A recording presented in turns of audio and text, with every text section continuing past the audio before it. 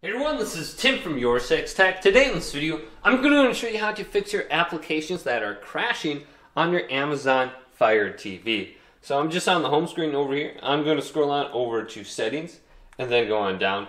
And then let's go to applications right here. Then go to where it says manage installed applications and select this. Now locate the application you're having a problem with.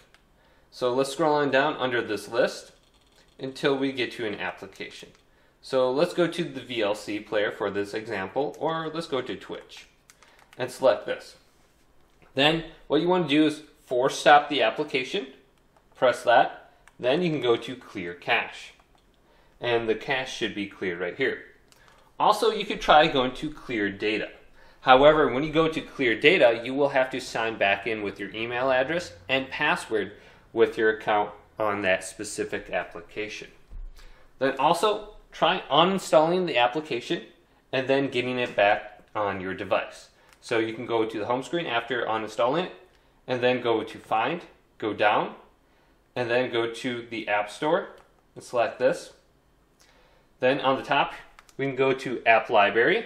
So let's go on down, go to App Library, then we can go over to Not Installed, and your most recently deleted application should be on the top here, and you can easily install it back. I deleted TDS at one point. Then you can select it and reinstall it back to your TV.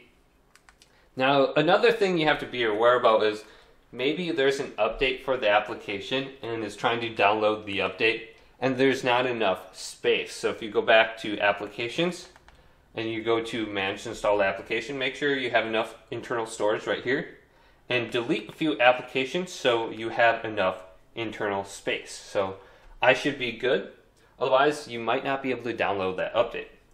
Now another thing you can try is simply restarting your TV. So back under the settings menu here, we want to locate My Fire TV, or on the Fire TV itself, go to Device and Software, and then simply go to Restart. Or if everything is completely lost, we can go to Reset to Factory Defaults and start our Fire TV like it was new, and then we can try installing the application after doing that. But simply try restarting first, and you should be good to go. So hopefully this video did indeed help you out. If it did, leave it a big thumbs up, and subscribe to my channel down below for more tech videos coming up next on Your Six Tech.